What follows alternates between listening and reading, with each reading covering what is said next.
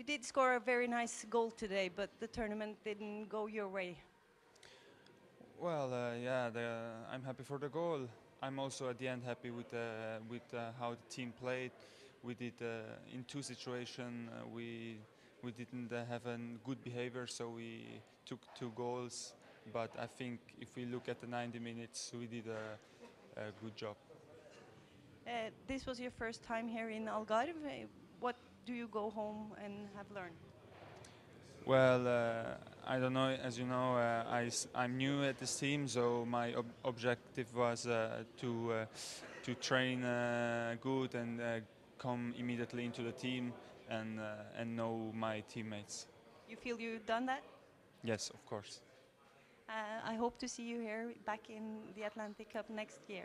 Yes, we'll see. I hope so. Thank you very much. Thank you very much. Thank you.